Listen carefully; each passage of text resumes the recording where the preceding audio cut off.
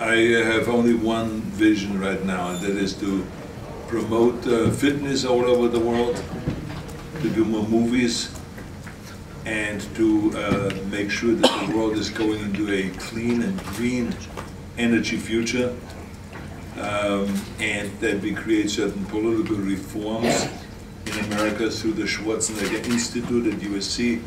And so those are kind of my plans and my goals for the near future, but not to go into politics, because you can have a great effect on your country and also on the world without being in politics. There's many people that are very inspirational and that are really showing us the way that are not in politics. So I can be outside of politics and still create great change. But that's what I always felt I was born for, is to go and to create change and to make this a better world.